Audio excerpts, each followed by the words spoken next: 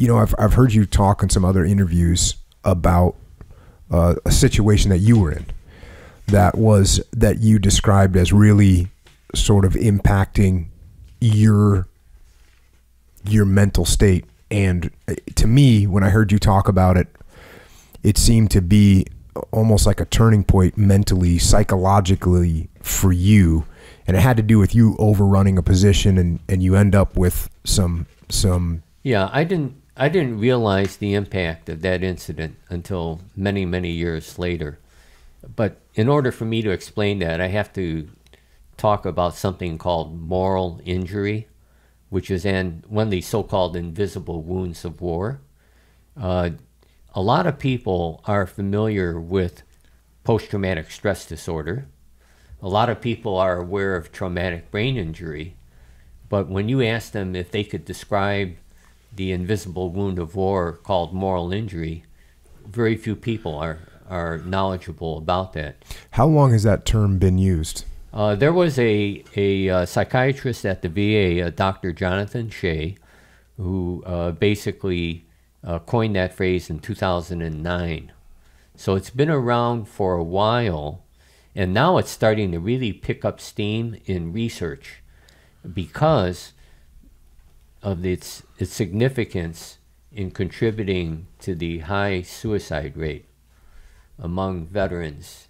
And the concept is, when I go around and I give presentations and I tell people, the concept is so intuitive, you'll get it in 30 seconds. Okay, so here it is.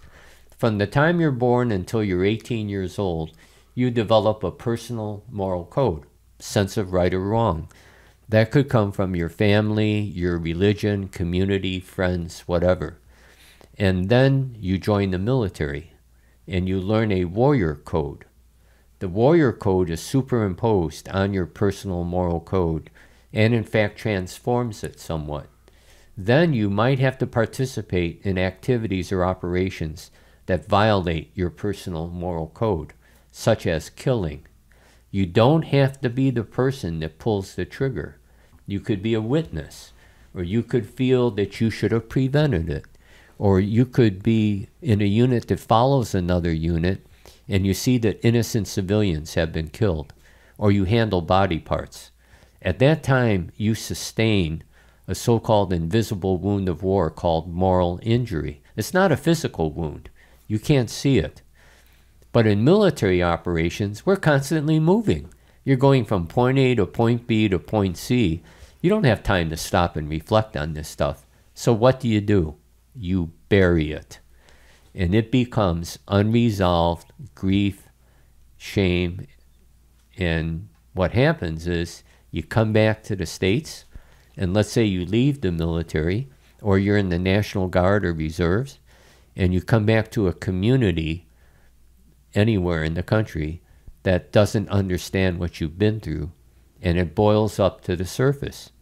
And unless you have a strong coping mechanism for that, bad stuff happens. Anger, guilt, depression, suicide.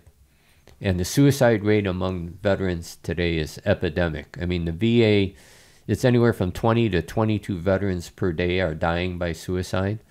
And that, frankly, is underreported. It's really higher than that because you've got veterans who are dying by suicide. It's not reported as a suicide. They'll drive their motorcycle or car into a tree or viaduct, and it's a vehicular accident. Or, unfortunately, there's something called suicide by cop, where they force the law enforcement officer to take lethal action. And so what's the implication of all that? We lose more veterans to suicide in a year than all the combat deaths since 9/11. That's how dramatic it is. And we believe that moral injury is a major contributing factor to that. And Military Outreach USA, our organization, we feel that the main approach to moral injury is not a medical doctor with prescription drugs. It's the forgiveness and grace of a moral authority and the counseling of clergy and sensitive therapists and the support of a community offering hope and help.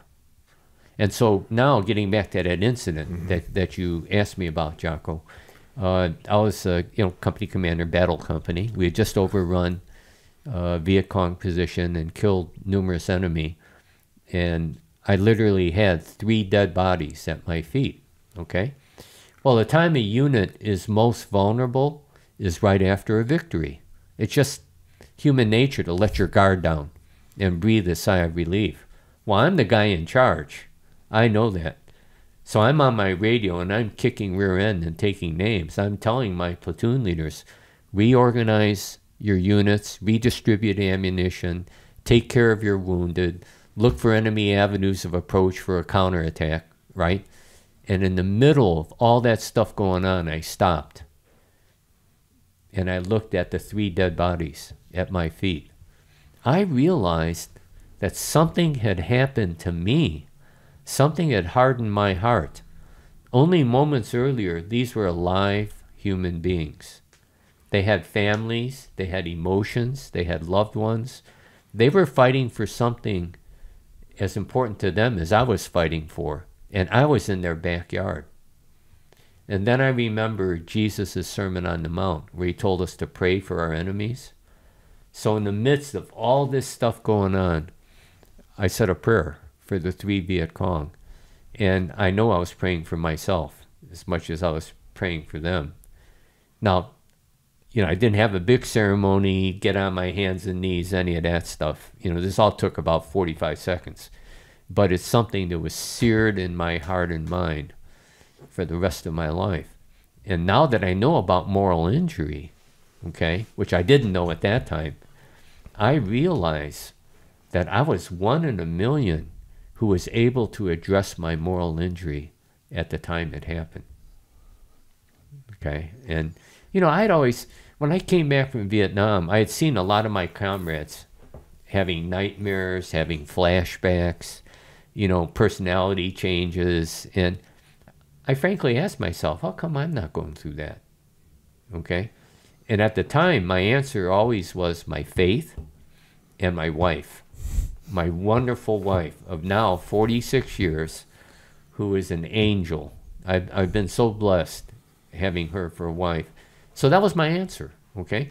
But now, since I've been dealing with Military Outreach USA and this issue of moral injury, I realized that my answer was really lacking, okay? There were 2 other things. One was that incident in Vietnam that I just mentioned to you. But the other thing, which I now realize, is when I came back from Vietnam, I joined the reserves, okay? And I was able to maintain my sense of purpose, of being in a unit with other people who shared the same values that I did, of patriotism, of dedication, of selfless service, which a lot of veterans, when they come back, they just want to cut ties totally, and a lot of them drift because they don't have that sense of purpose. They don't have the camaraderie. They don't have the bonding. I had that with the reservists, especially, with Vietnam and all the BS that we had to take from the public. You won't believe this. Well, I know you know this, but when we came back from Vietnam, we were told not to wear our uniforms in public. That's how bad it was. That's crazy. Guys wore wigs, so people wouldn't know they had short haircuts. Because they could pick them out as being military. And so my being in the reserves helped me, maintain that. One of the things that I tell guys is very similar to what you just said. I tell guys you got to find a new mission when you get done. When you get done with the military, you got to find a new mission. And if you can stay in the reserves, obviously that gives you that. But if you don't do that, well, then you got to find, what are you going to do? What are you going to step out there? Are you going to become a great dad? Are you going to build a business? Are you going to work for a company and do a great job? Or you got to find a new mission. And I find that guys that I've seen that have real problems, it's because they got out and they didn't have any direction to go into.